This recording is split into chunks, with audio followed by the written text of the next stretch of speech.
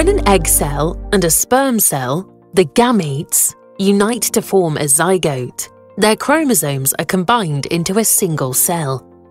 But in order to form a cell with 46 chromosomes, the number of chromosomes in the gametes must be reduced to the haploid state. This occurs through a mechanism called meiosis. Unlike mitosis, meiosis consists of two cell divisions, meiosis I and meiosis II. This process begins in meiosis I, with the replication and condensation of DNA. Meiosis I ends with forming two haploid cells from a diploid cell. To ensure that each haploid cell contains all 23 chromosomes, homologous chromosomes are paired up before they are split. Parts of the homologous chromosomes may cross over, leading to the exchange of chromosomal regions. This is called homologous recombination. The chromosome pairs are subsequently disjoined, such that each daughter cell randomly contains one of the two homologous chromosomes. During meiosis II, the chromatids of each chromosome are separated, forming 4 different haploid cells. The chromosomal shuffling that occurs as a result of homologous recombination and the random distribution of homologous pairs of chromosomes and chromatids is important for diversifying the genetic composition in each gamete. However, mistakes can happen during these processes, which can lead to chromosomal abnormalities with big consequences. They are, for instance, the leading cause of pregnancy loss, with about 50% of spontaneous abortions in the first trimester caused by chromosomal abnormalities. Furthermore, chromosomal abnormalities are responsible for a significant fraction of genetic diseases, as they occur in approximately 1 of every 150 live births. Chromosomal abnormalities can roughly be divided in 2 types: numerical and structural abnormalities. When a numerical chromosomal abnormality occurs, the number of chromosomes in somatic cells is not 46. Cells that contain missing or additional individual chromosomes are termed aneuploid. When one chromosome is missing, we talk about a monosomy, and when one extra chromosome is present, it is called a trisomy. Embryos with a mono or trisomy of chromosomes are mostly incompatible with life and lead to spontaneous abortions. The only exceptions are aneuploidies of the sex chromosomes, which cause Turner or Klinefelter syndrome, and trisomies of autosomes 13, 18, and 21 that cause Patau, Edwards, and Down syndrome respectively.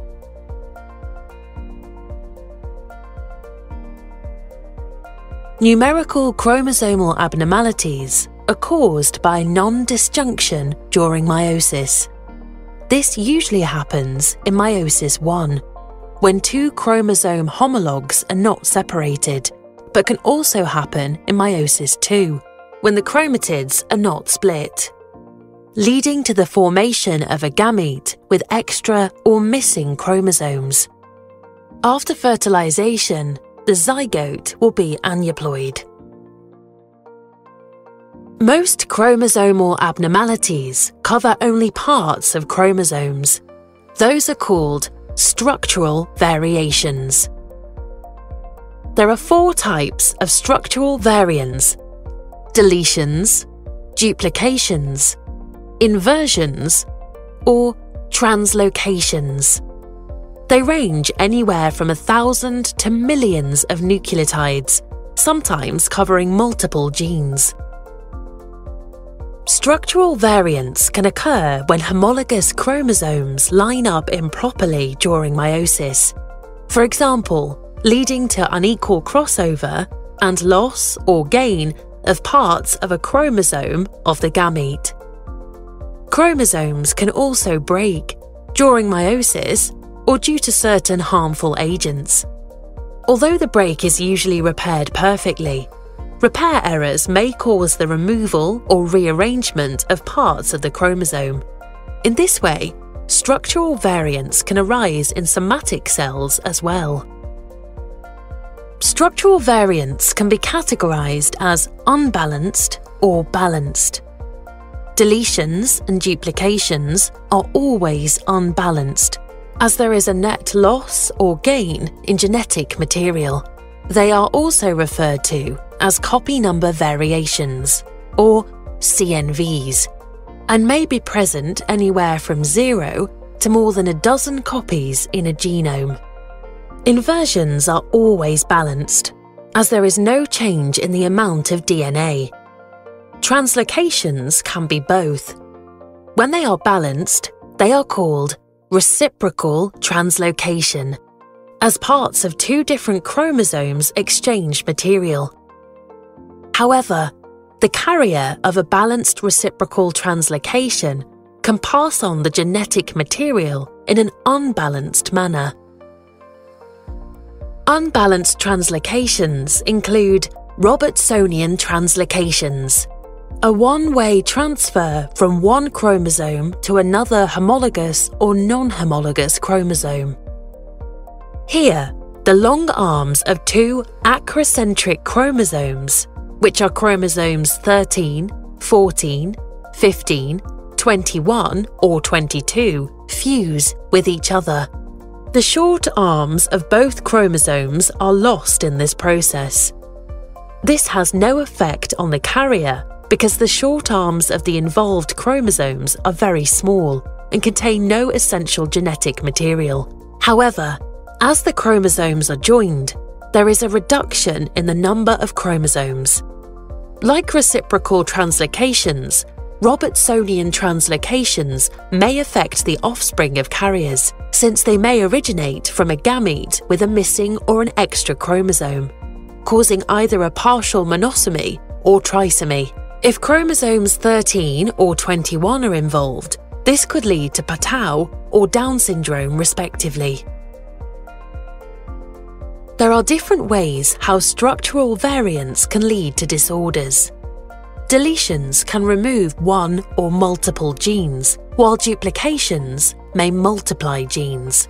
Furthermore, gene sequences may be disrupted by balanced structural variants, causing a loss of gene function. Mendelian inheritance patterns may be observed for some disorders when the structural variant is transmitted through the germline. Finally, the structural rearrangements can also produce new genes.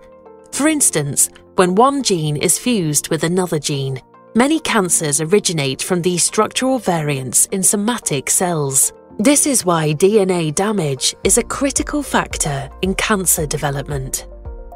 To end on a positive note, most structural variations do not affect crucial regions of the genome and do not cause disease. In fact, our genome is riddled with CNVs and other structural variations, just like common genetic variants. They contribute to the variety in human individuals and help making each of us unique.